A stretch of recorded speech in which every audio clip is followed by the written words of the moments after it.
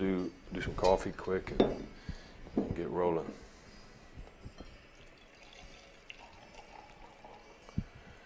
I don't know what brew this is. It's some fancy looking bag somebody gave us. It looked nice. I don't know.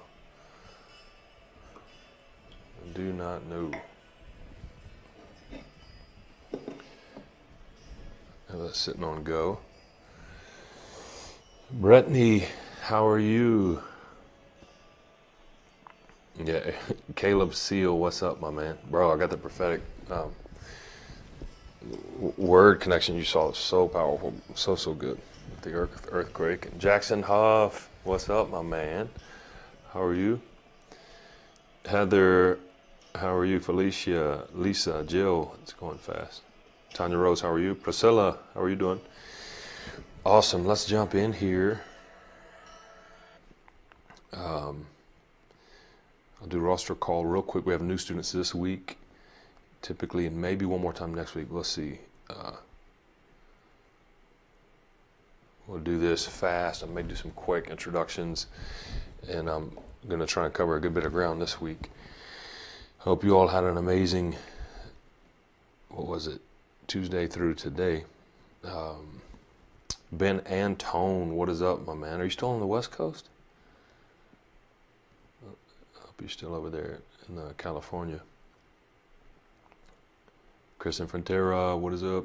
Awesome, here we go. We'll go quick. Alaska, Alabama, Arkansas, Australia, the Great Down Under, Arizona, Bulgaria, California, Canada, Colorado, Costa Rica, Connecticut, Estonia, Finland, Florida, Georgia, Germany, Hawaii, Iowa, Illinois, Indiana, Ireland, Kansas, Kentucky, Louisiana, Massachusetts, Maryland, Maine, and Delhi from Vancouver, Mexico, Germany. Andy Scott, how are you doing? Joshua, it's going fast. Mexico, Michigan, Minnesota, Montana, Mississippi, or Missouri, North Carolina, New England, New Zealand, New Hampshire, New Jersey, Norway, New York, Nevada. Graham Rowe from Minnesota, Denise, Ohio, Daniel, Georgia, Danielle, sorry, Abby McCaskill, how are you doing? My man Luther from Tennessee, hope you guys are doing amazing. Ohio, Oklahoma, Oregon, Pennsylvania, the Philippines, Puerto Rico, Rhode Island, Romania, South Carolina, South Dakota. Ben Antone, are you in Texas? Did I just see Texas? Wow. South Africa, Sweden, Taiwan, Tennessee, Texas, Uganda, United Kingdom, Virginia, Washington State, Washington, D.C., Wisconsin, Wyoming. Welcome, welcome, everybody. Sheila Kay from Wisconsin, how are you? Mary John, hi, Heather777, that's awesome. Well, welcome, everybody. Excited to be back with you guys. Session 2, School of His Voice. Nothing of greater value, really, anymore, or ever was. So, praise the Lord. I'm going to pray, and then we'll get going, if that's okay. I didn't realize it, but I have 12 pages of notes.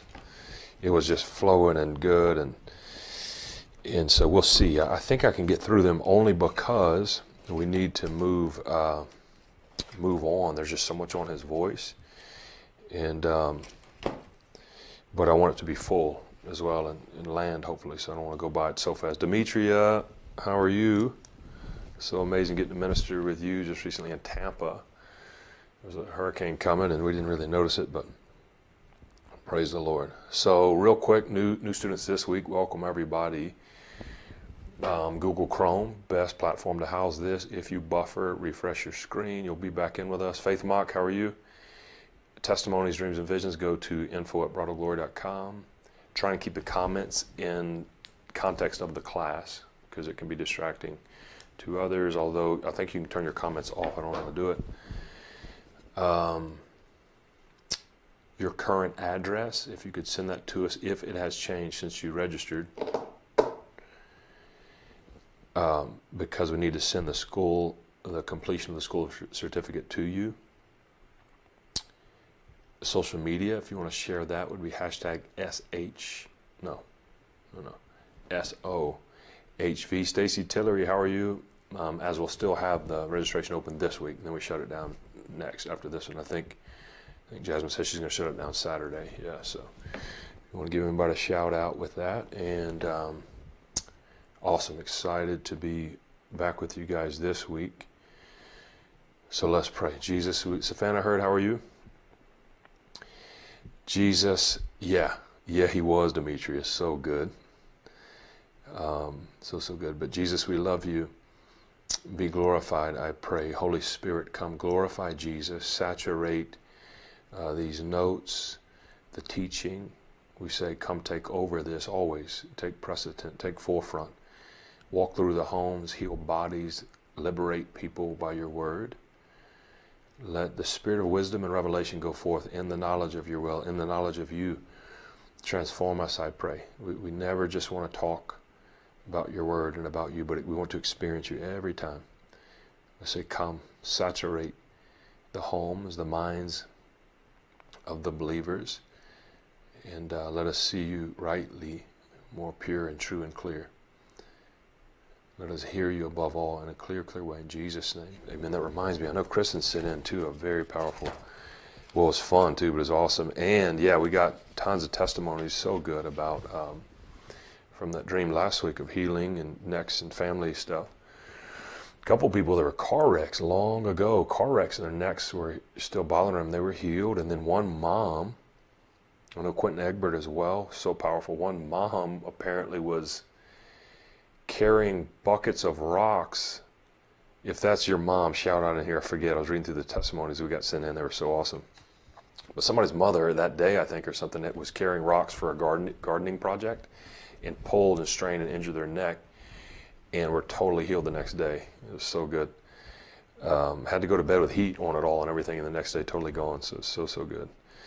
Injuries aren't from the Lord either. And but car wrecks and rocks, and that's a strong mom carrying buckets of rocks. I hope they were small rock buckets, but anyway, that's a tough mom right there.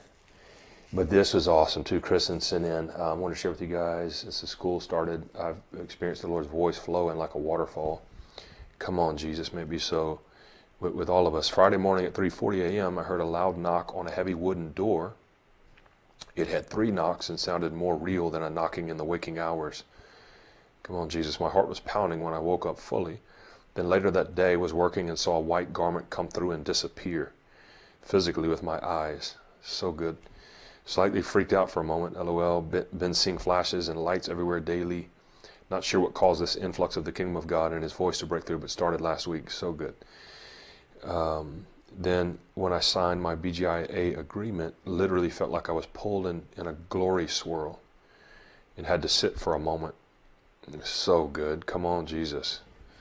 Amazing, amazing. Kristen's been with us for years. She's cream of the crop, top notch. So powerful.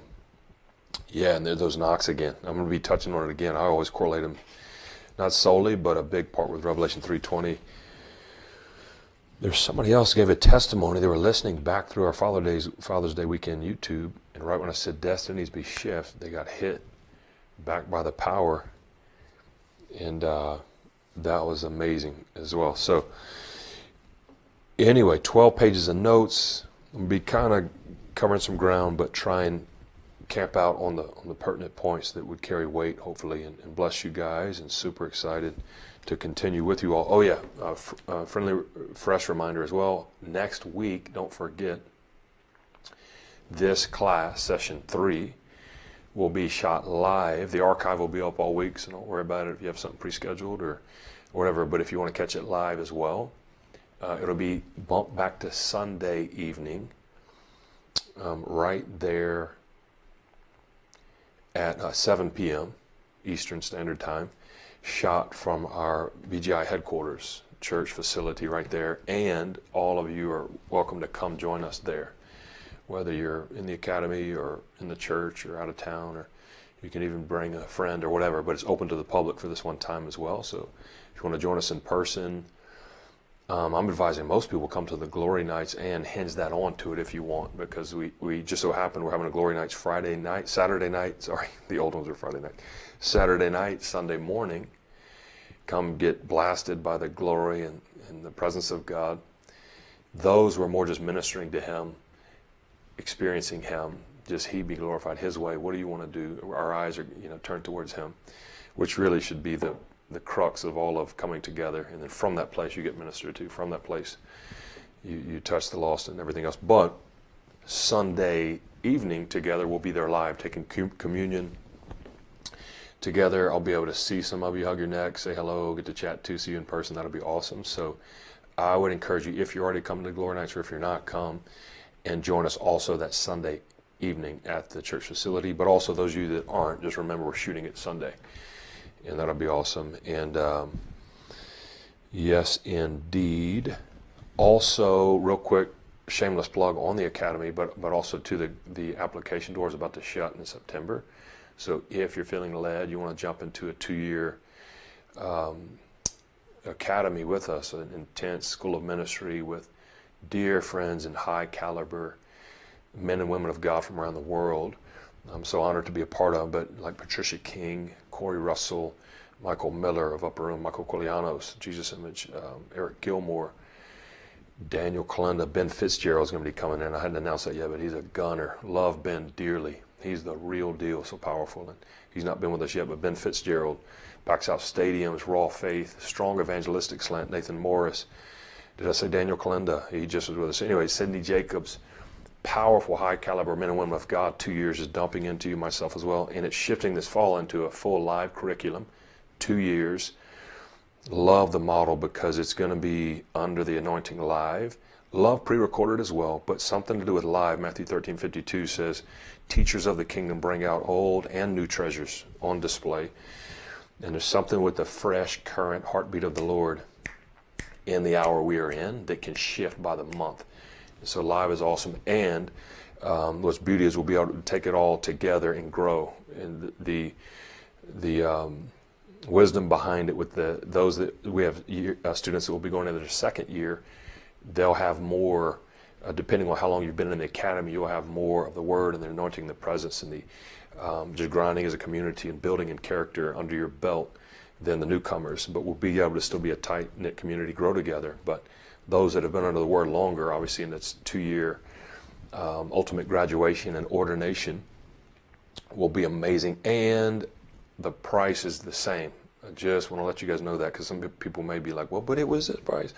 But because we now have an in-person campus, the overhead goes up drastically. You have electricity, all the bills that go with that, staff increase and things, versus just strictly an online platform. So, but the tuition you get in at stays, you're grandfathered in for the full 2 years. So I'd encourage you guys to take advantage of that before it bumps up. And love to have you before the application door shuts in September. So join us, come on, come all. Plus, what's beautiful is I'm pretty sure the logistics will work, but every trimester we'll be able to open the door back open for those that have been with us, can jump back in and pick back up and get 2 years under the belt and be sent out for the glory. Okay, so recap session 2, School of His Voice. Those of you that weren't with us last week, we went over the value of God's voice. As many of you guys know, in these schools I love to build line upon line, precept upon precept from the Word, but also from a structural standpoint, the foundation of it all, and build from there.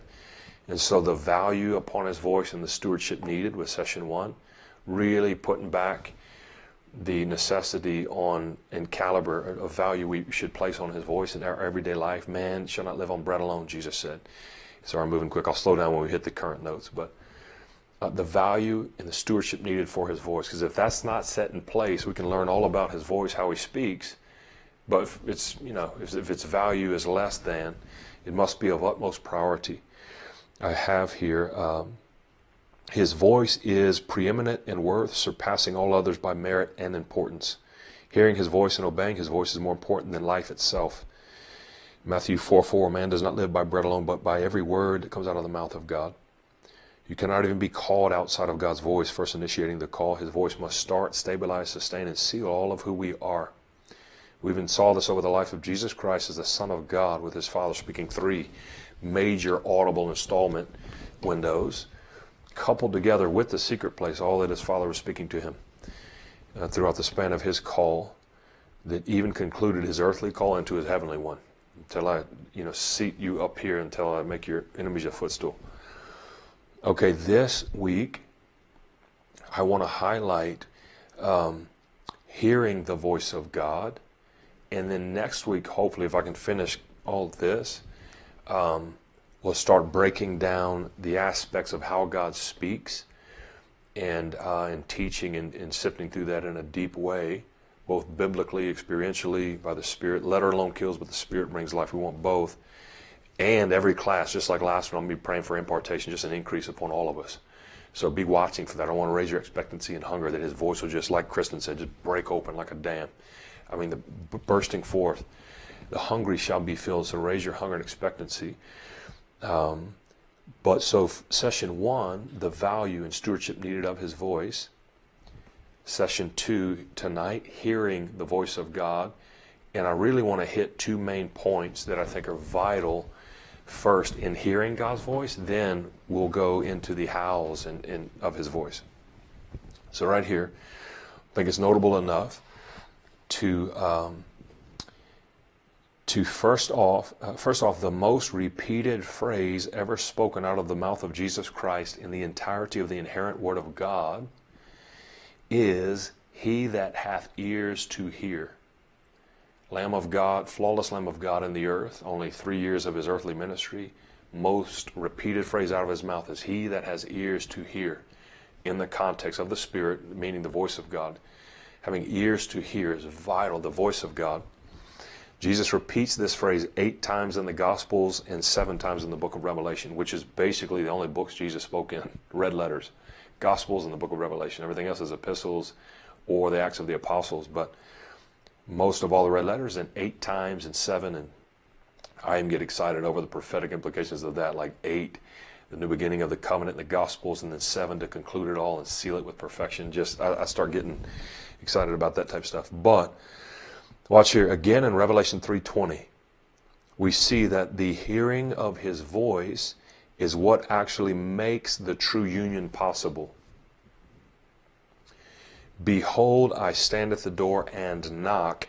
I touched on this briefly last week. "If anyone hears my voice and opens the door." It's the hearing of the voice that opens the door.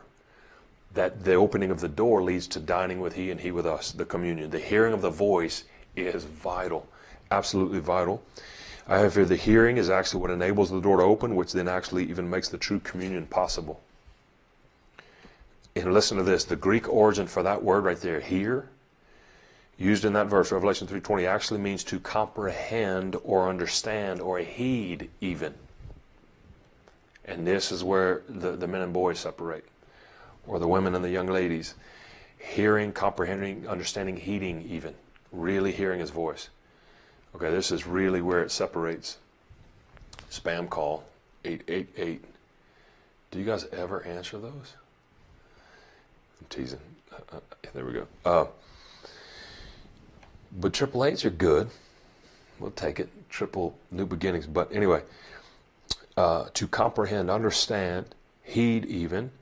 I have for you cannot even open the true door of fellowship with the Lord without first hearing, comprehending, and understanding his voice. Big difference. Big difference. Remember, have you guys ever, you're listening to people, but you're distracted, and you're hearing them. You're clearly, the voice, the frequencies are coming, they're going in your ears and everything, but you're not really hearing them. I've done it plenty. I know we all have, even like with my children. I'm like, "I'm so sorry, please forgive me. Can you say that again? I totally was distracted." You know what I'm saying? I'll just tell them straight up, "Please forgive me. I was looking at you and I was hearing you, but I was somewhere else." And like, that's not what this verse is talking about. That does not open the door to communion. Focused, intent, adhering to listening and hearing. So anyway, remember, I touched on this last week, when God the Father spoke over Jesus before he was crucified in John 12, verses 28 through 29. This is a great example of what I'm talking about. Some heard, God spoke, Okay, the issue is never on God's end. He's perfect and true in all that he does. He's perfect and true in his nature. He's perfect when he speaks, how he, through his written word and both spoken, relationally, there's never any hiccups or problems on God's end. It's always on ours when we're talking about communication and the voice of God. So here God speaks clearly how he's supposed to and needs to. And, oh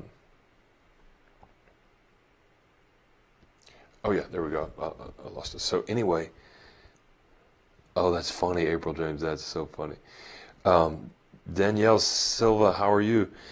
Oh, is that Danielle Nato? How are you doing? If that's you, I know you got married though. That may be a different last name. Either way, welcome.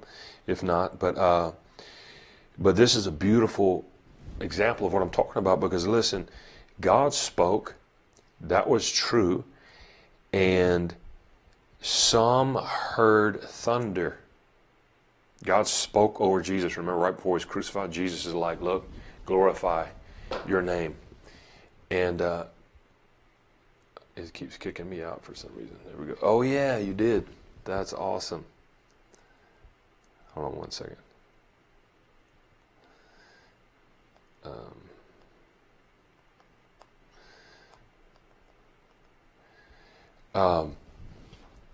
So that is Daniel 9. Awesome. So anyway, God spoke over Jesus, and you know, he says, I have both glorified my name, and I'm going to glorify my name. And so it says, some heard God's voice, and it sounded like thunder. Yep, congratulations, Danielle, that's awesome.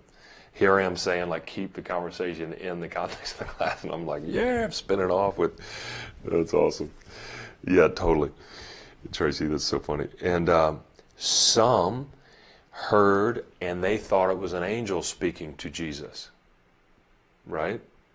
Some heard thunder, some heard an angel, and those that truly have ears to hear, like Jesus is saying, you can hear God's voice. It was actually penned out in the Gospels. So right here, you even see tiers or levels of people's spiritual hearing. Some so dull they thought it was thunder, which is a very natural and earthly common occurrence. Thunder. It's like, oh no, God spoke. The Father.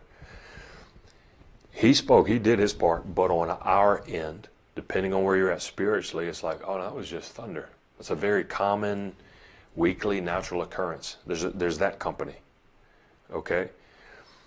Then, some thought it was an angel, which is comprehending with a little bit higher spiritual IQ, actually. I love that the Word broke this down. The Word went out of its way to actually say there was people that thought it was thunder. Then some thought, no, they discerned a little higher and thought maybe it's an angel talking to Jesus, and then others heard. But those that have ears to hear clearly hear the voice of God, and this is where we want to be. And I want to hit two main points that I think really support this topic of hearing the voice of God. So his value, the value of his voice, and then hearing it. It's massive. Then how he speaks his voice in the various ways. So I have here John chapter 8, verse 47. Whoever is of God hears the words of God. This is Jesus. The reason why you do not hear them, in the context of the Word of God and God's words and his voice, the reason why you don't hear them is that you are not of God. Okay, and I'm going to come back to this and break it down a little further from our viewpoint. This is massive. Jesus says it fast. You think, okay, simple. But then why is it that often so many believers that technically are from God in the Spirit still can't hear God? Or there's a great obscurity, a misinterpretation. There's all kind of stuff like this, and this is where I really want to go. But we'll circle back there, okay? And I'm going to try and gain ground and still land us by 9.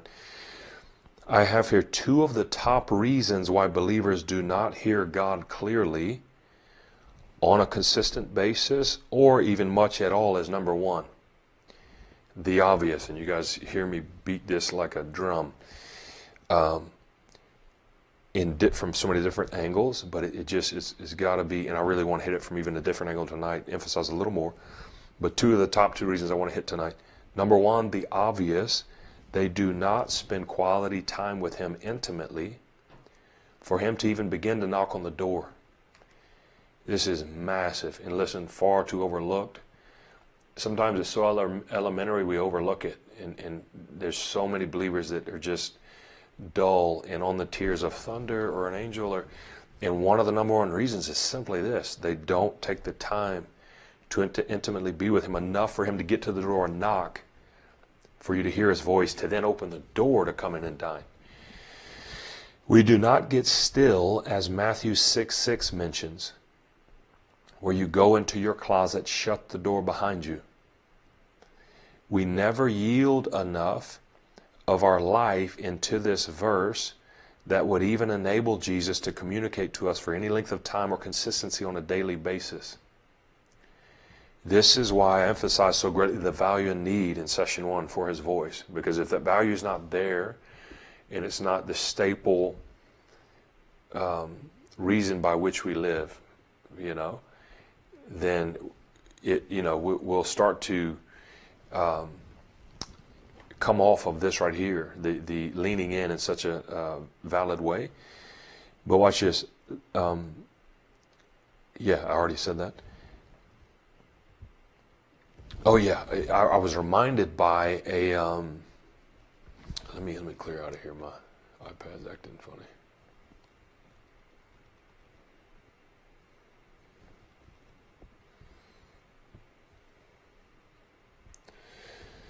Sure. There we go. Listen, this is a great story. I was remembered by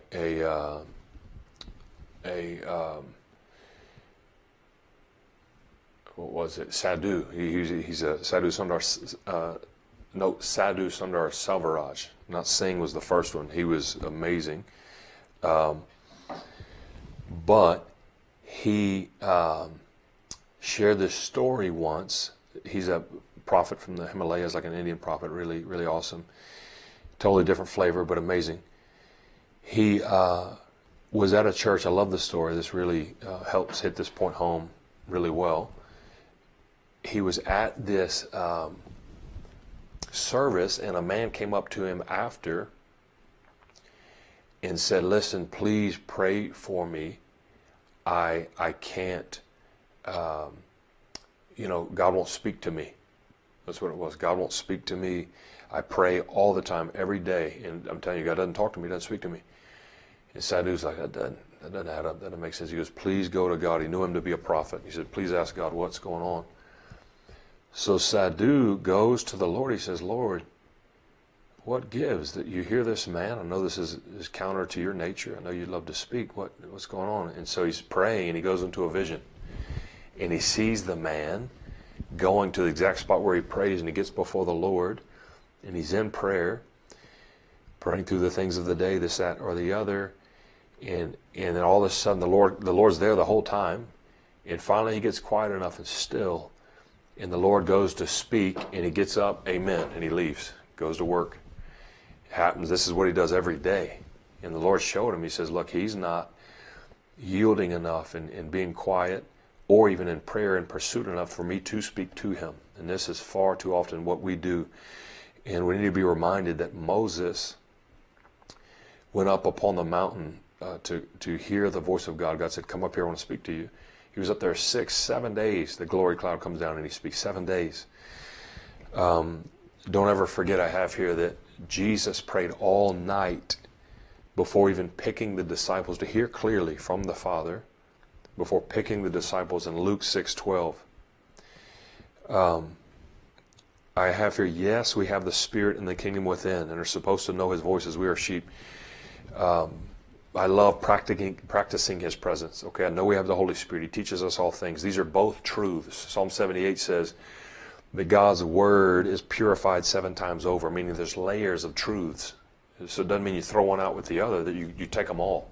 You get super greedy and take all the truths, all the revelations at whatever depth they're at. So practice his presence, the inner witness of the Spirit, decisions. And we have the kingdom within. We know God's voice, but you still can never override this aspect of going into your closet, shutting the door.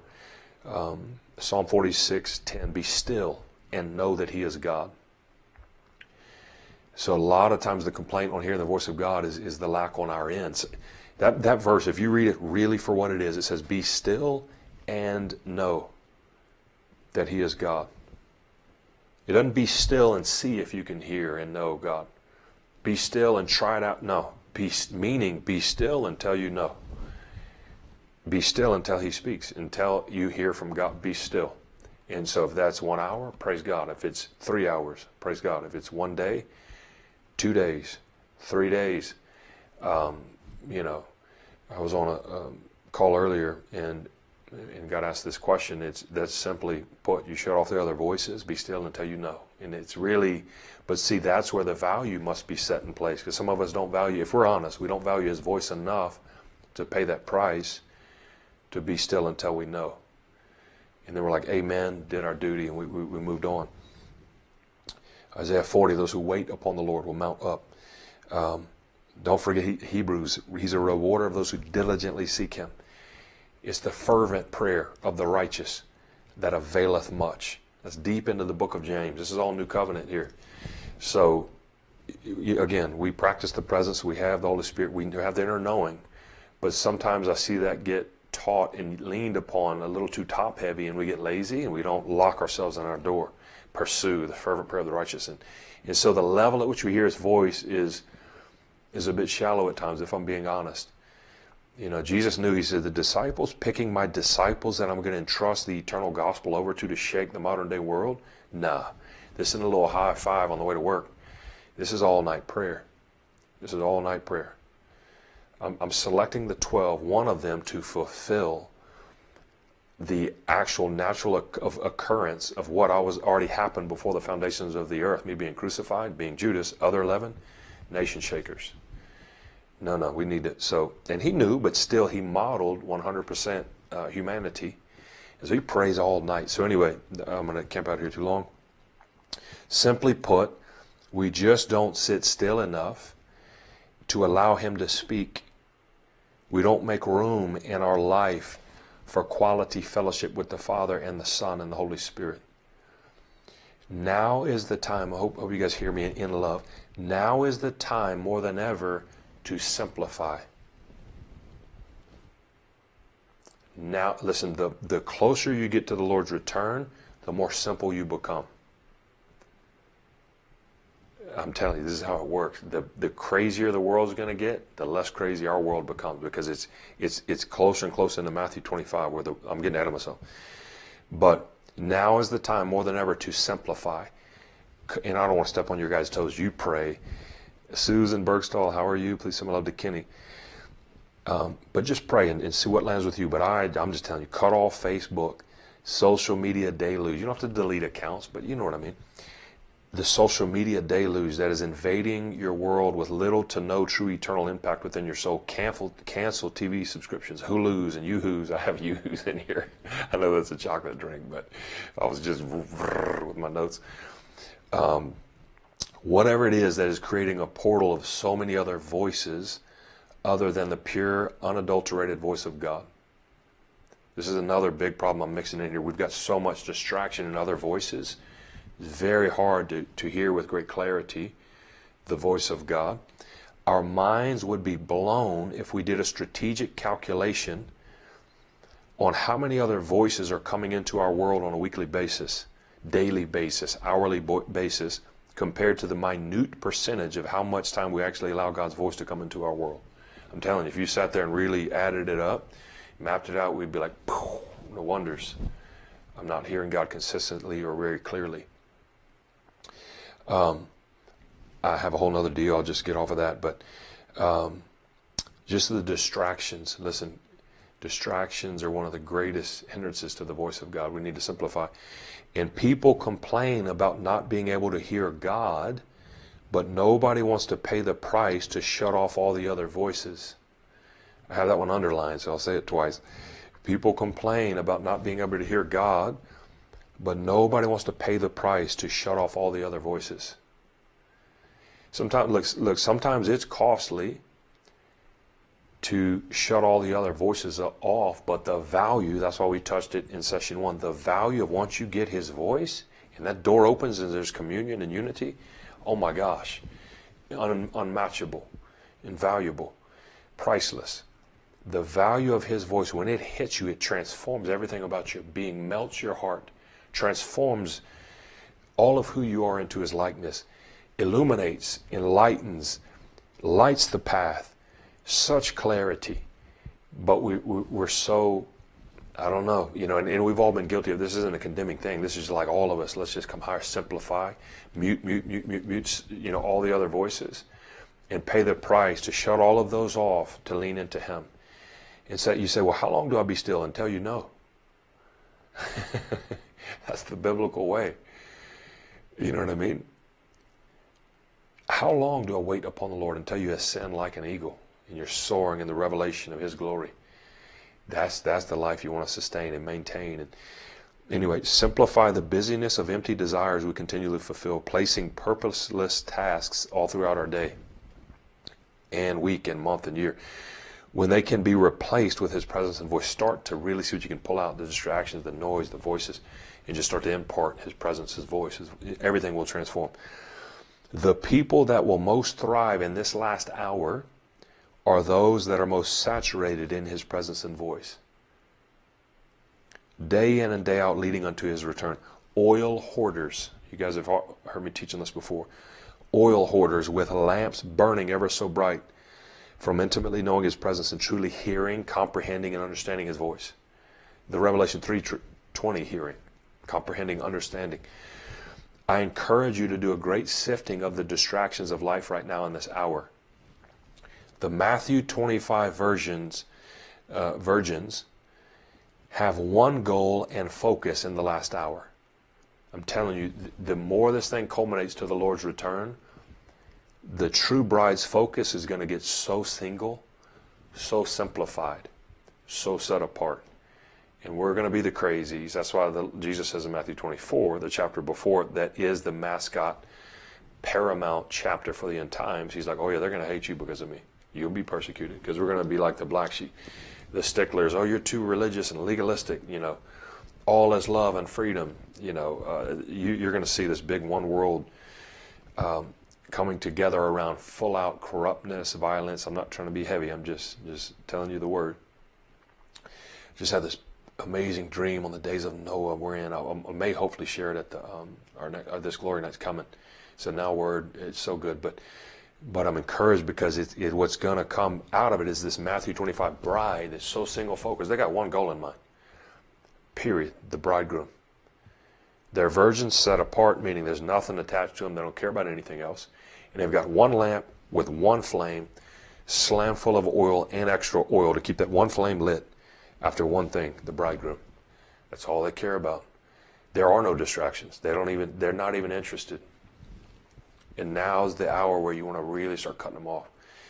Because the more distractions there are, the more likely you are to fall into the camp of the foolish virgins. And come time, the dark hour when the bridegroom comes at midnight, you're going to find yourself having to go buy more oil down the road, and a door may shut. You're not trying to be heavy, but I'm telling you, distractions and that price not paid to shut off other voices and just time invested into being with him. This last hour company, you can see it. It's Matthew 24 end times, and then bam, there's this random company of these wise virgins that have one focus in mind, the bridegroom. We've got to find him. He's everything. This is the whole reason, that's the whole thing I'm after. All the other distractions aren't even there. They're there, but they're not in the parable because they don't notice anything else. They're after one thing. And then he shouts. Midnight hour, he comes. He returns. He shouts. So I have here, along the way, will we capture a great harvest? Yes. Along the way, will we teach and train and make disciples? Yes. But the ultimate overriding focus with little to no distractions will be going after him. Number 2, maybe bad weather. I'm losing my connection, but I may shut that off and jump back with you guys if it keeps doing it here in a second on comments, but good thing you can hear me. So listen, number 2,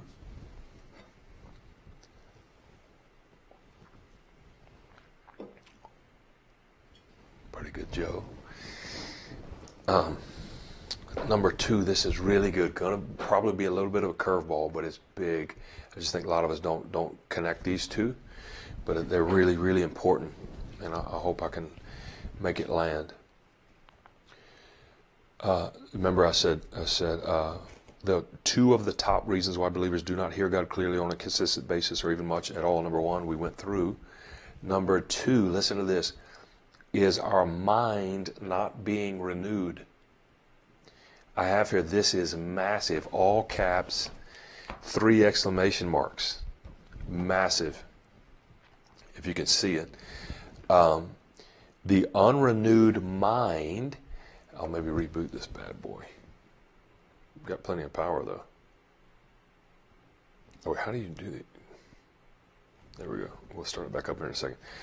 The unrenewed mind is one of the greatest hindrances to not only hearing the voice of God, but most importantly, hearing the voice of God accurately.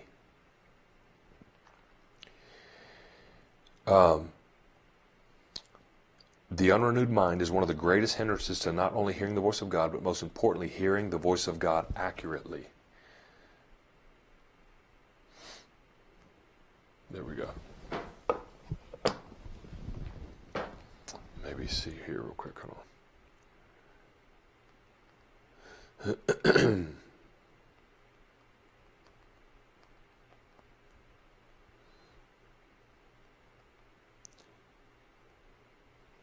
Okay.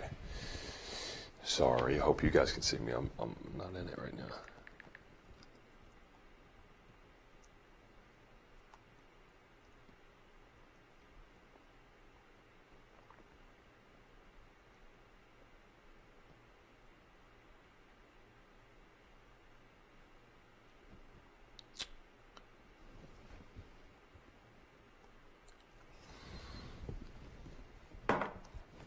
Hopefully you guys can see me.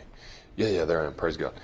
The unrenewed mind is one of the greatest hindrances to not only hearing the voice of God, but I said it 3 times. Watch this. And this applies to whatever means his voice is coming through. Whether it be inner witness, Holy Spirit, dreams, visions, angelic messengers, all these things we're going to be getting into. But the unrenewed mind is one of the top reasons why so many believers do not hear the voice of God accurately, or often, if at all. This is big. Listen, I'm going to build into it. But listen, I really hope this lands, because this is really massive. Yes, so good, Susan. Watch this. The unrenewed mind places a filter over your spiritual ears. I'm going to back all this up with scripture here in a second. And everything that comes through that filter becomes distorted. And this makes it very difficult to accurately hear God and follow him with any type of precision. So 2 of the greatest hindrances of not hearing the voice of God, we don't invest enough time, we don't spend enough quality time intimately for him to even knock on the door to hear his voice, to open and commune. And then also distractions, other voices, we don't pay the price to simplify. But number 2, the unrenewed mind. Listen to me. This is so massive. And not only is it, it's so far often overlooked that Christians are well down the road. And because of this right here, there's still such a distortion and obscurity to God's voice, and misinterpretation, if at all hearing. Right here. And it's so obvious in Scripture, so laid out, but the enemy's done a masterful job.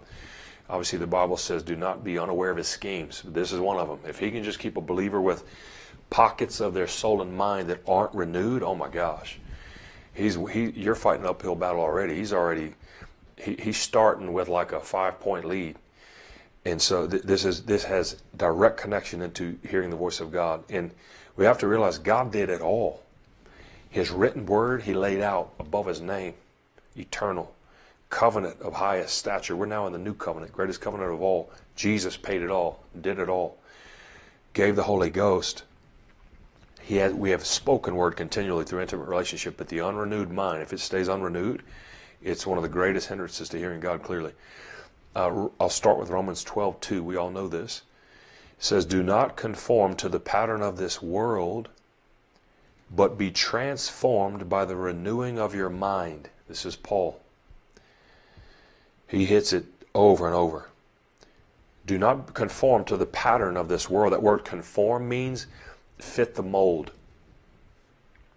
Okay, so if I had a bottle of water and I poured water into it, it would conform to the mold. Okay? And anyway, well, yeah, no, I want to say it. So all humans, we know this, we're born into sin. That's why you don't have to teach a baby to buck you as a parent when you say no, or you know, to steal or take from a candy from another kid because they want the candy. You know, it's so funny. I'll tell you guys a funny story. But actually, it's kind of one of those proud dad moments. But it kind of connects, but not really. I just thought of it. I got a call one day from the school the kids were at, a private school before they went into homeschool, and my teacher's like, Judah, he's just in pre-K, barely talking and walking. I mean, they're like sippy cups, right? Judah's on the playground, and you play in color at that age and play with toys, you know. But apparently a bigger kid was trying to take some of his toys on the playground, and he didn't know. He just like, that ain't how we, you know, you don't teach these things. It's just in mankind. He picks up rocks, and he's like, let's go. So he's battling with this big kid. I saw the kid. He was like twice his size, but Judah didn't fear him. He's like, that's my toy, or whatever. So I had to get up to school, totally correct Judah. I'll light him up. They know that. I'm old school. I'm don't spare the rod Bible. And, but it's funny, and listen to me, I'm going to tell you guys, go with the word. Trust me, don't worry about where society is going. The Bible says foolishness is bound up in the heart of a child, and the rod drives it out. You know, just leave you that. Anyway, read the word.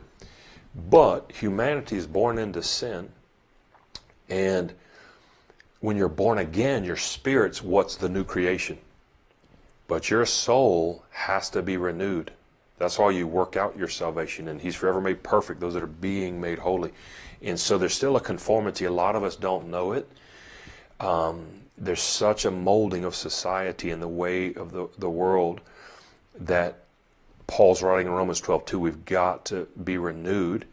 And you don't conform, don't become the mold of the pattern of this world, but be transformed, meaning come out of the mold. How do you do that? By the renewing of your mind. So, I'll read further. I touched on this some on the School of the Word, but watch this. Don't conform to the pattern of this world, Paul writes, but be transformed, meaning come out of, transformed, out of the mold, by the renewing of your mind. Then, I have all caps, bold, and underlined right here. Only then. Only once the mind's renewed, then. Watch it start to unlock here. You will be able to test and approve what God's will is. How do you know God's will? By His voice. And by knowing Him, of course. They're all tied in. The renewing of the mind unlocks the clarity of His voice and knowing His will and His ways. This is big. And watch the tears you can walk at and still be a believer. I'm convinced people are gonna bust heaven wide open as believers and look. And I believe the tears that the Lord's gonna wipe away are the tears of like, oh my gosh, my scroll, I had so much more I could have done and walked in and accessed of what the Lord saw me walking in. He's gonna big cheesy come in, love you. Well done with what was accomplished. But I believe some of the tears will be that wiped away, that like, oh my gosh. From the unrenewed mind, watch what happens. Depending on how renewed your mind is, then you'll be able to test and prove what God's will is. And watch the tears here. His good, that's the first base level. Or well-pleasing, meaning it's good to God. Some of His will can be good, meaning He's like, that's good. That's good. Or if your mind's even more renewed, then you walk in well-pleasing. It's well-pleasing to God. That's why I looked at Jesus. He said, who I'm well-pleased with. You want to step into heaven and Him say, well done. Then the final and top tier, perfect. You guys can read the verse on your own time when you get a chance. But then, only when your mind's renewed, then and only then. You say, well, man, I have the kingdom within me. It's the Lord and Jesus. And shakalaka, I got baptized in the Holy Ghost. Oh, yeah. But it's crystal clear over and over and over in Scripture. The unrenewed mind is the greatest blockade to hearing God's voice clearly and walking out His will with precision. Then, once your mind's renewed, then you'll be able to test and approve what God's will is. Good, meaning base level, well-pleasing, or perfect. Basically, I touched on this last school.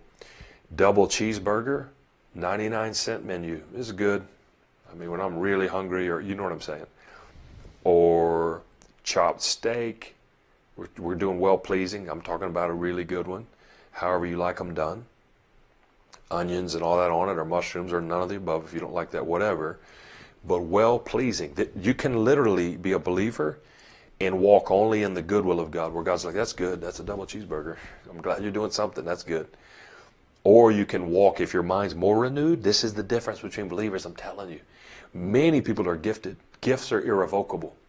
Don't ever gauge people off their gifts, although that's amazing, and Paul says earnestly covet them. I don't know if I'm going to get through all this. But character and the renewed mind is how you see God rightly and hear him rightly.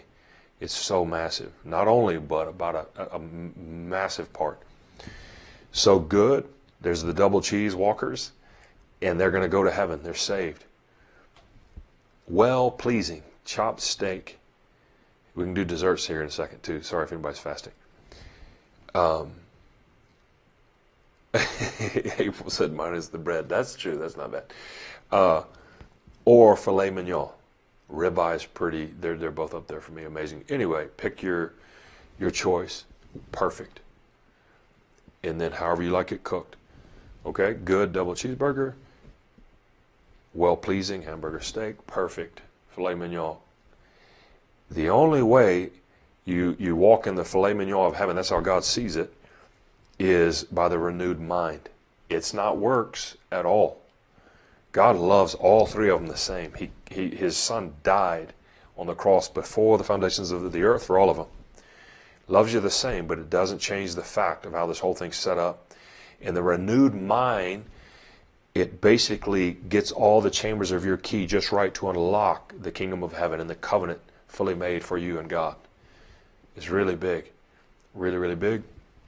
And so depending on how deep your mind is renewed, and that's why we've got to get in this word, deep in his presence, shut off the other voices, because that's the conformity, that's the mold of this world. And a lot of us, I'm convinced that a lot of us think, nah, no way. I know that's kind of normal, but there's no way that there's areas of my life that aren't renewed. I think we'd be very surprised. I want to pray at the end that the Holy Spirit will reveal areas of our life and our mind actually that are not renewed, because we don't know. That's the problem when it's not renewed. You don't know. You know, just like that's the definition of deception. You don't know you're deceived. You're deceived. You don't know that, you know what I mean? So, but when it gets renewed, his voice, just clarity, his nature, his will, it's all filet. And then before God, that's how he sees it. He's like, yes, that's what my son died for. But until your mind's renewed, it's not like you're earning anything. You're just finally rightly postured under that which was already made available in heaven. That's what it is. And his voice is in that channel so loud and clear and consistent and frequent. So let's go for the filet mignon, shall we? They need an emoji for that. So I have here, and we see here that the renewal of the mind or lack thereof is what is in direct connection to where you fall out in this category. Merely good, well-pleasing, or ultimately perfect.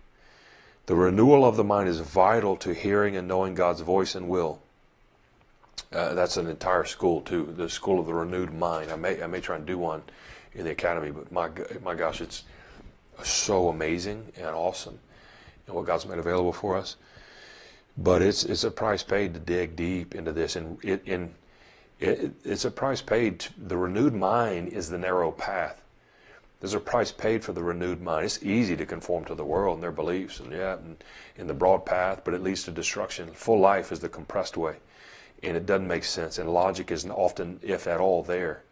It's the way of faith, in not leaning upon your own understanding and how you think things ought to be and should be. No, it's His voice only, His love. Anyway, I'm going to get off on there. John 8:47. I want to go back to this. Whoever is of God hears the words of God. Jesus says, the reason why you do not hear them, His voice and His words, is that you are not of God. Prime example, the unrenewed mind, Peter, born again, top general under Jesus Christ. He's like, change your name. Peter, because upon this rock I'm going to build my church, spokesman on the day of Pentecost. But even Peter, in a moment, acted in an unrenewed mind, and Jesus rebukes him, remember. He talks about he's going to basically, his trip to the cross, Peter says, not on my watch, I'll take him out, I'll protect you, da-da-da-da-da. Jesus rebukes Peter, that's going to be literally one of the foundational apostles of the church. He says, get behind me, Satan. Why? You have the mind of man. Your mind's not renewed. So you can't hear clearly what I'm telling you right now, where I got to go to save all of mankind. It's obscure. There's a blockade there. Your mind's not renewed. He rebuked him hard. And so, of course, this applies to unbelievers, but also what I'm going to propose, I'll continue. So often there, John 8:47, whoever is of God hears the words of God. The reason why you do not hear them, God's words and his voice, is that you are not of God. So often there are areas of our soul or mind that are not renewed and thereby are not of God. And because of that very reason, we cannot hear God. Jesus said it out of his own mouth. If something's not of God, it can't hear God. And the Bible's clear. Our soul can be unrenewed, which is not of God. And so those areas, it's very hard. It creates blockades to hear God clearly, if at all. Or you start to hear it with filters. It distorts. And that's so many people, I'm getting ahead of myself. The reason you do not hear God is it is not of God. So when we still have unrenewed belief patterns or ideologies or mindsets or philosophies, which is really just a focused way of thinking, that have any conformity to this world, those very areas of our life cannot hear God. And listen, this is so big in this last hour that we need leaders with crystal clear, pure minds renewed. Because there's people that are very gifted in leadership. They were meant to be. It's upon them. You see it. They lead well. They see with great vision. They've got something on their life that leads and pulls a generation. But there's certain areas that aren't renewed, and it's getting on this next generation that aren't really pure to God's nature and voice and will. And they hear through distorted ways, thereby they see distorted, and they display distorted, and we don't, all of us want to become more and more renewed. Again, it's a totally different school in and of itself, but I have here, this is why so many believers don't walk in healing. And the list goes on. I just picked a few. The list goes on and on and on and on. While they have a treasure chest of perfect healing and wholeness made available through the voice and covenant of God. Remember, God says, this is my son, hear him, exclamation mark, hear him. Well, Jesus, if we hear him and watch his life, he removed our sin and sickness. Sin and sickness are always together too, by the way. You see it in Scripture. As far as the east is from the west, by his stripes you were healed. 1 Peter 2:24. So I'm going fast. Well, listen to 1 Peter 2:24. Who his own self bore our sins in his own body. God's like, this is my son, listen to him, watch him, listen. Renew your mind to everything he says. Every way he walks, if he moves his pinky to the right, you do that. Renew to that. Don't be conformed to this mold. Hear him.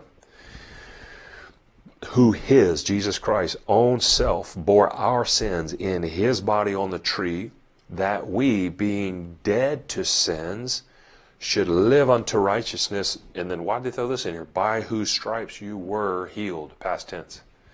Healing and sin and sickness are one and the same. You shouldn't be sick any more than you live in sin, and vice versa. Jesus nailed them both on the tree, and they were, past tense. So my whole point is, imagine you have a treasure chest here. Do I still have any gadgets? Look, I've still got the red door. Still hanging around with the knocker. What was that? The School of Knowing Him? That one won't work.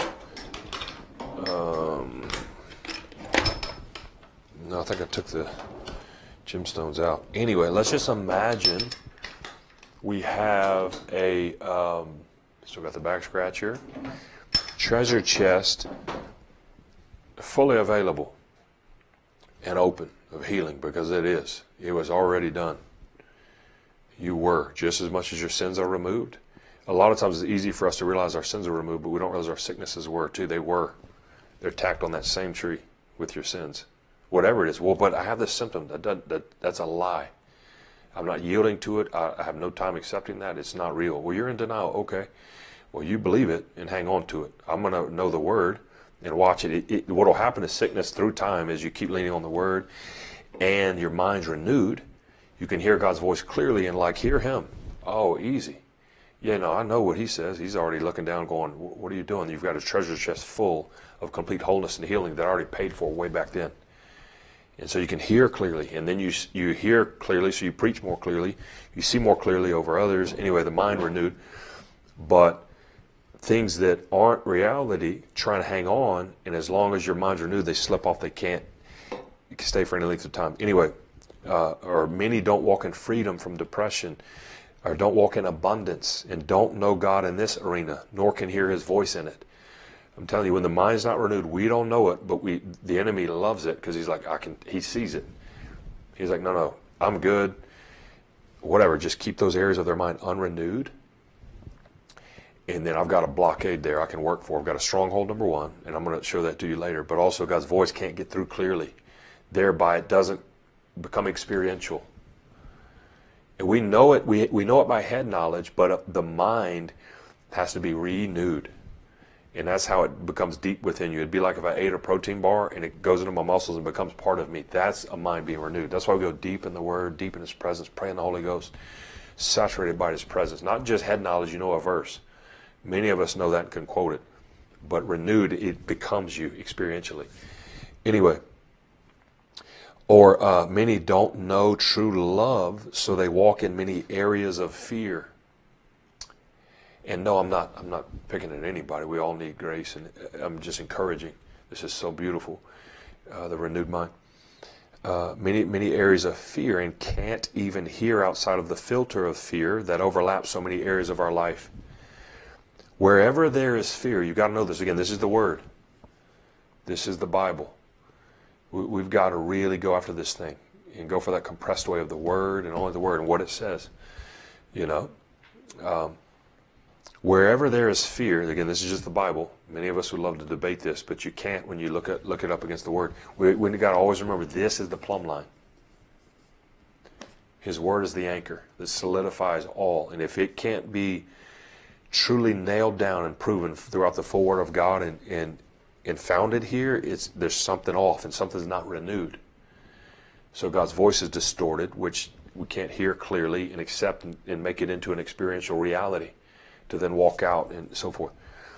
Wherever there is fear, perfect love does not reside. Why? Because the Bible says perfect love, which is God, it's who He is, cast out all fear. Not some of it, not most of the time.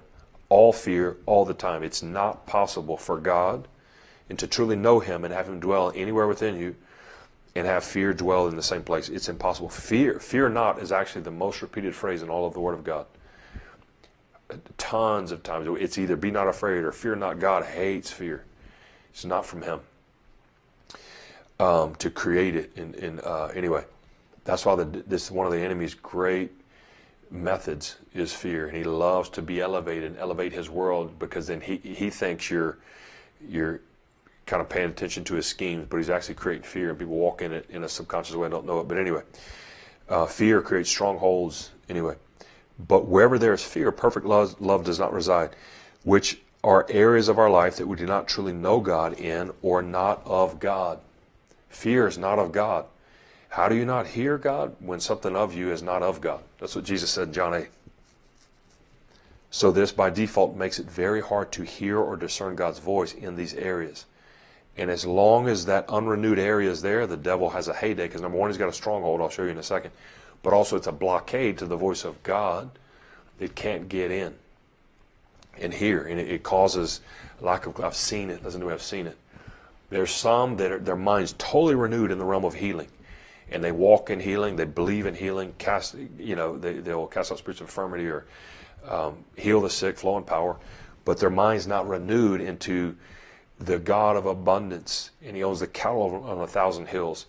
He desires that we all prosper and be in good health, and prosper in all things, be in good health, even as our soul prospers. In this, mind isn't renewed here, and they're always walk in lack. There's no generosity. There's always, they'll give, but there's strings attached because it's something I'm getting back for giving, and if not, you're going to pay me back. And there's no generosity, and the realm of abundance is locked up. And even hearing God through that, it's hard to hear because it's not renewed. And so God's voice, and it's not on God's end, it's on ours. We must have our mind renewed, or vice versa. I've seen it where there's imbalances, and all of us have a long way to go. None of us are ever perfect until we see Jesus. But may we have our mind renewed, because you start to hear God's voice so clearly and fully and accurately, precisely, true to who He is and His Word. And when you do that, the door opens and there's true communion. And when there's true communion, there's likeness in those areas. And then when there's likeness in those areas, it's who you are. So now you deposit it to others. So, yeah, I have here, it's not God's fault. He's speaking clearly from all of who He truly is. We just have this distorted filter over our spiritual ears called the unrenewed mind that hinders and pollutes our ability to hear, which then makes it hard to truly open that door, enabling pure deep communion. I actually said all this already. I forgot it was in my notes, but that's awesome. It was within me. So right here, I'm going to start trying to land it. 1, 2, yeah. Watch this, okay? This is where I want to slow down a little bit. Caleb, see you. 2 Corinthians chapter 10, 3 through 5. I love this. I love this. Please, if you're taking notes, but more importantly, just I hope it lands. 2 Corinthians chapter 10, 3 through 5. Paul's writing to the church of Corinth, gunners of the modern day gospel, sloppy in a lot of areas, but most gifted spiritually, powerhouses. And watch what Paul hits. We miss this so often, and because of it, the devil has a heyday with believers, and God's voice is continually not getting in clearly, if at all. Paul writes, it's in the context actually of spiritual warfare, but watch how tightly it's knit into hearing God's voice. 2 Corinthians 10, 3 through 5. For though we walk in the flesh, we do not war according to the flesh. For the weapons, we all know these verses, but listen where we always stop. Look, the weapons, I've got a wannabe weapon, envelope opener. We do not war according to the flesh. Magnifying glass. So we put those down. That's not how we war. The weapons of our warfare, Paul writes, are not carnal. They're not carnal. Put that back. But mighty in God, for pulling down strongholds. Okay, so there's some strongholds that can take place on the dark side. And we have weapons. They're not carnal, but they're mighty. And let me see, they're in God. And they're for the pulling down of strongholds. And we all stop there. And we don't thoroughly continue. Watch actual true new covenant warfare at its finest. They're mighty for, this is Paul, okay, the baddest apostle in the land, wrote 2/3 of the epistles, half of the New Testament, including the Gospels. I mean, okay. Mighty for pulling down strongholds. This is big, guys, in this last hour. Anyway, and really all. Okay, so for what, Paul? What are we, for what? Like how? How are we pulling down strongholds? How do we do that? By casting down arguments and every high thing that exalts itself against what? The knowledge of God, bringing what? Every thought into captivity. This is the renewed or unrenewed mind. This is the realm the enemy fights in. Listen, old covenant, different ball game. We're in a new and better covenant. Old covenant, Jacob takes a nap.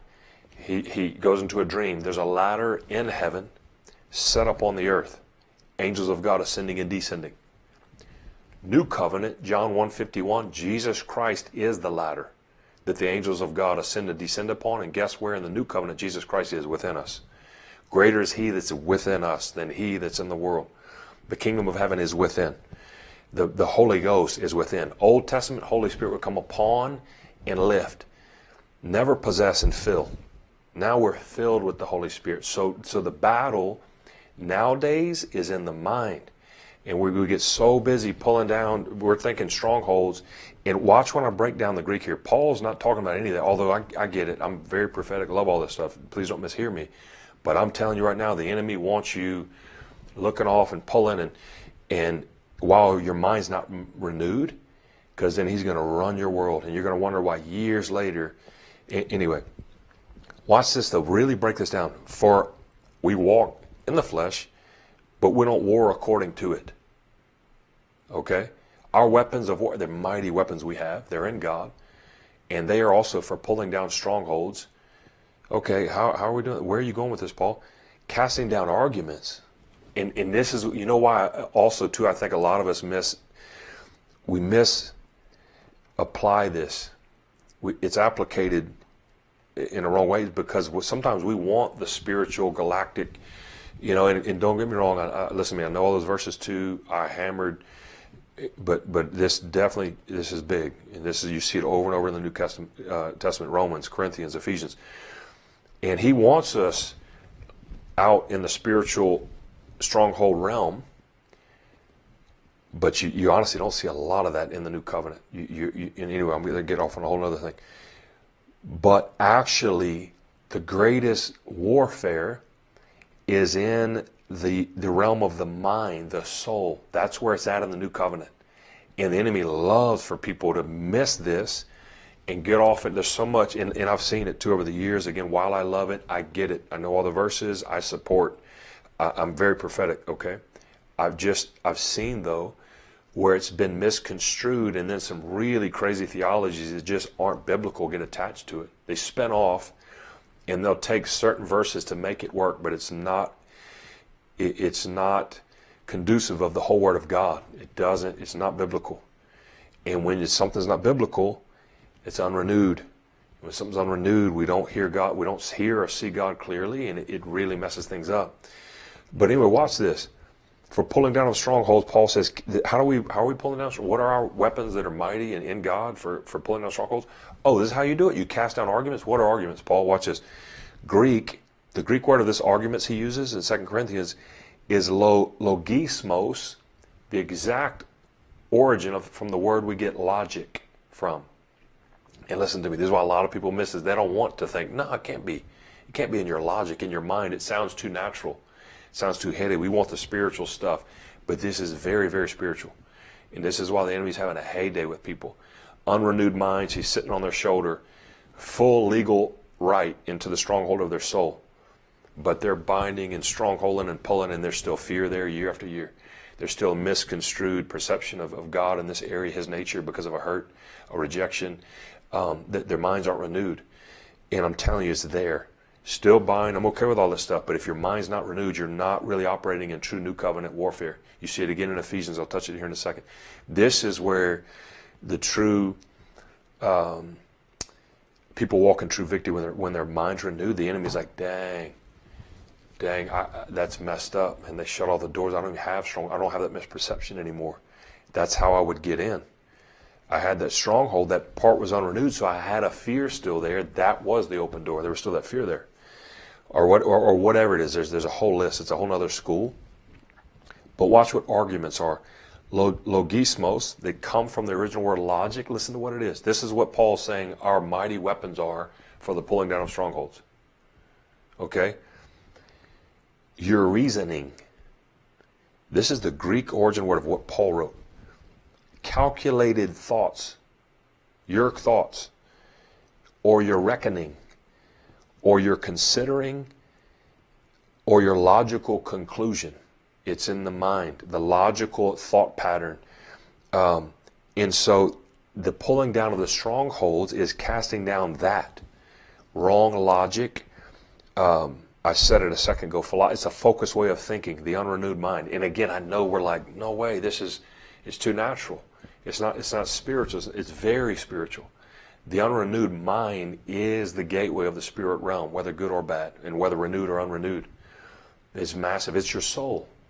It's the number one. Anyway, but these casting down, these arguments are casting, how do we pull down strongholds that are mighty in God, Paul's saying?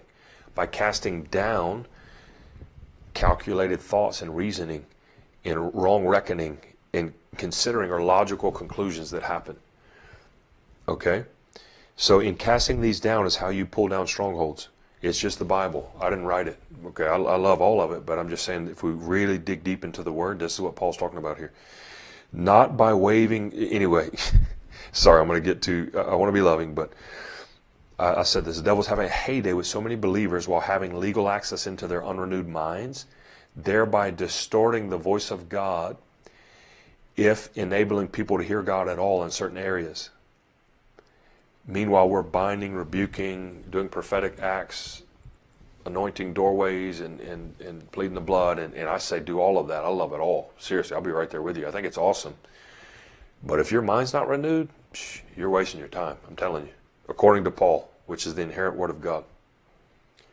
This is big. And you say, well, how do I get renew my mind? Romans 12. Get deep in the Word, the presence He renews. You gaze at Him, you shut off the other voices, because as long as you're continually hearing other voices than His, there's that conformity still trying to mold you in to what's not fully of God. And to pull down, real quick, Greek means to forcibly yank down, destroy, leaving nothing standing, or even in good working order. And sorry if I'm stepping on anybody's toes. You guys know I love you. I mean all this in love, and I'm preaching to myself. We're all in it. You know what I mean. I hope I'm not. But the word big that we listen in the freedom, in I get excited about it. But to pull down these strongholds, it means forcibly yank down, destroy, leave nothing standing, or even in good working order. So does that mean pull and stuff? Do whatever you want. But the Bible is saying the arguments, those false thoughts and reasoning and logic is what you've got to forcibly yank down. And I'm telling you right now, you staying full of the Holy Spirit gives you the strength, because when your soul's too strong, it's hard by your Spirit to pull them down. Your thought life will get away from you. It's hard to control.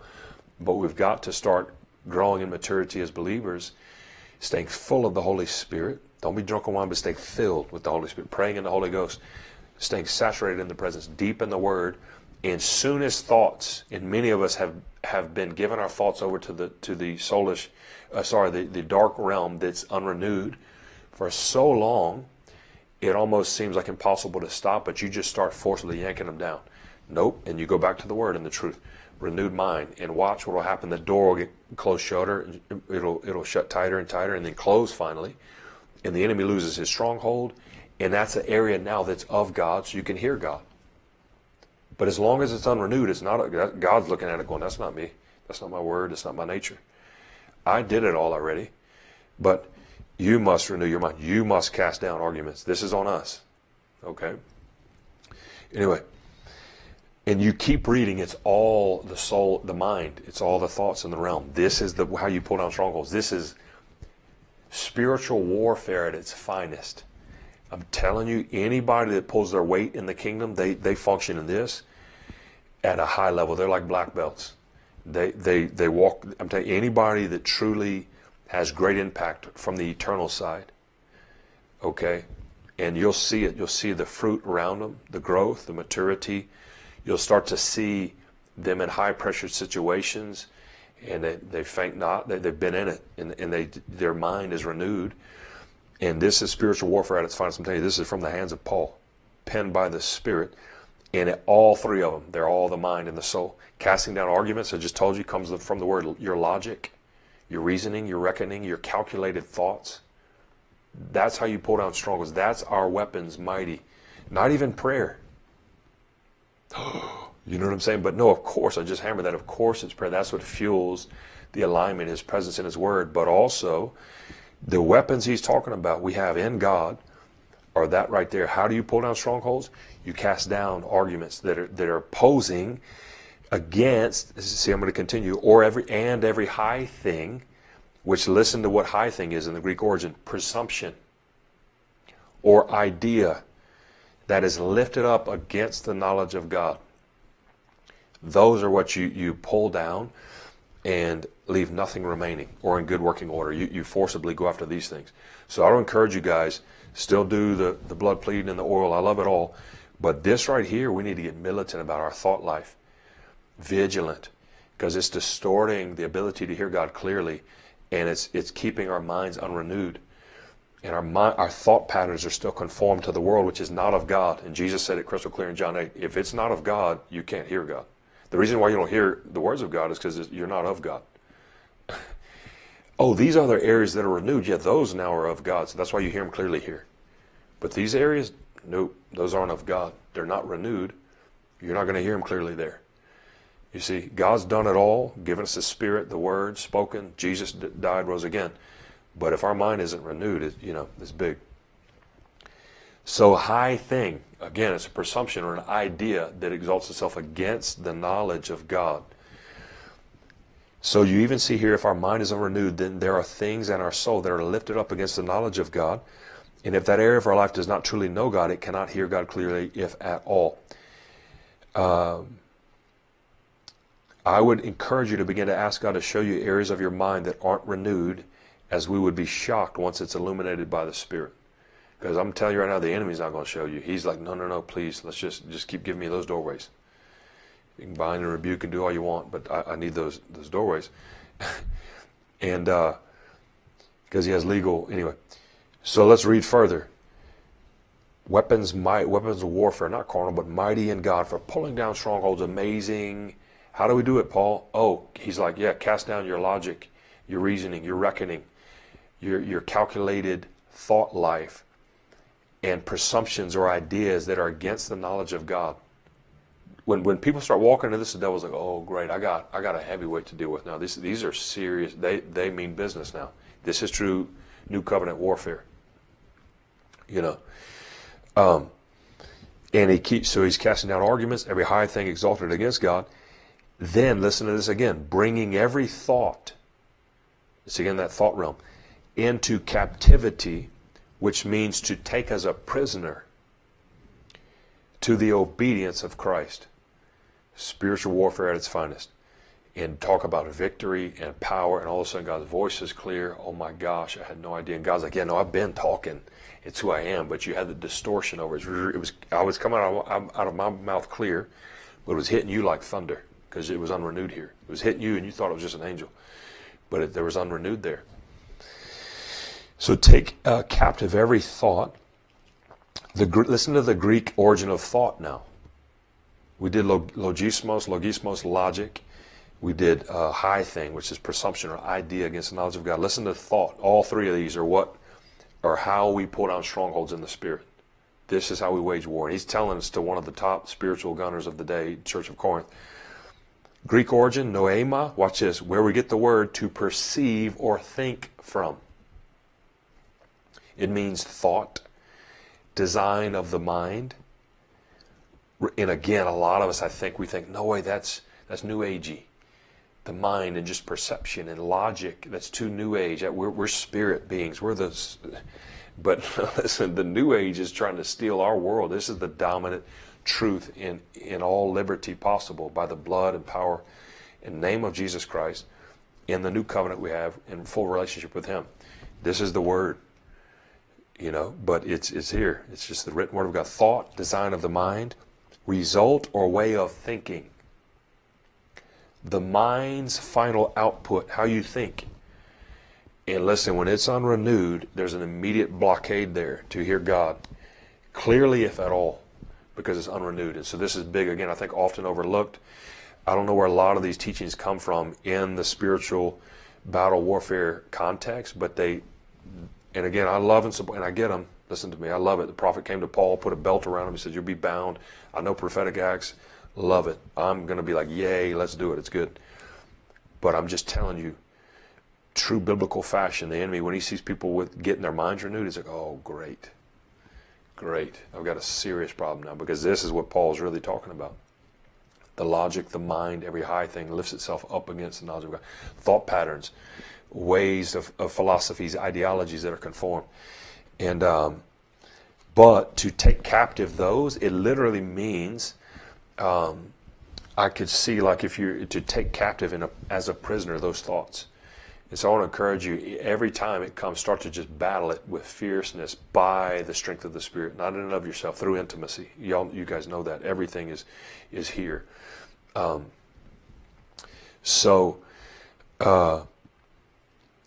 like in a game of checkers, this is what it means to take captive. Say you're playing the enemy and he puts forth a checker of thoughts, and it's not even blatant sin by any means. It's just worldly thoughts. Get behind me, Satan. You have the mind of man. It's contrary to God. He'll put them forth. What you do is you jump them with the renewed mind, and you take them captive. You've played checkers. Once you jump them, you not only take them prisoner, they're off the board. They're gone. They're gone. And so that's what the renewed mind does. It takes captive those thoughts, and it constantly does it. And then all of a sudden you walk in a renewed mind, and God's voice is so clear and pure, and you see Him rightly, and the distortion lifts. I'll start to land it.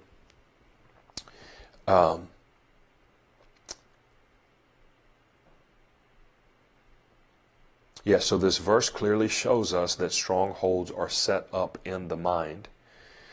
The only access point the enemy has is that which you give him through the unrenewed mind. Again, I know a lot of people don't like this, but it's just Bible.